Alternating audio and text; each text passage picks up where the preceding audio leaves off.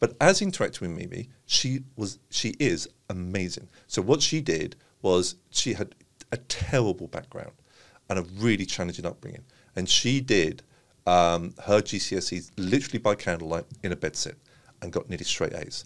Phenomenally intelligent, high IQ, just didn't understand the opportunities. And things were going a little bit bad, and we helped and mentored, and she's still an amazing person in our life. We absolutely adore her.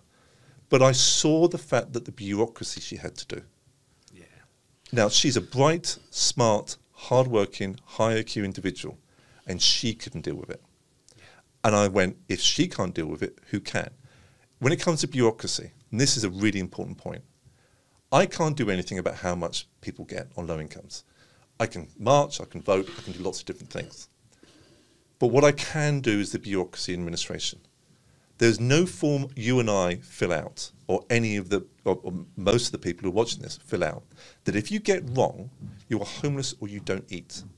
Just imagine that. A massive form that if you get wrong, you are homeless or don't eat. Now imagine that stress. Oh. Imagine, right, that the person at the other end misreads something, and then you have to go through appeal and everything else. I've got this like line. You see Daily Mail headlines scream, oh, if you just reduce bureaucracy on businesses and individuals, you'll open up enterprise and you open up opportunities. And I turned and said, I completely agree. Let's start with the poor first. Yeah. Right? Now, what AI can do is reduce massively that complexity to an extent that the state would be worried. Mm-hmm. Because you're giving that AI to collect that information in a way that the state cannot turn down, right? In fact, that's what we want to do. In which case, that fulfills that Daily Mail headline, but it also fulfills the sort of the centre right and the centre left about these people accessing that knowledge and making decisions what's best for them.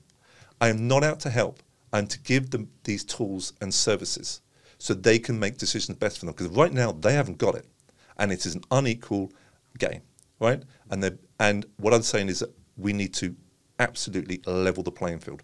All the technology I have at my fingertips is amazing. Anywhere from mental health to doctors to create my own little video to finance to everything. Okay. They don't have that. And that, to me, is and I won't say immoral because I'm not being a good person. I've got to keep on saying this. It is an opportunity. It is an underserved sector.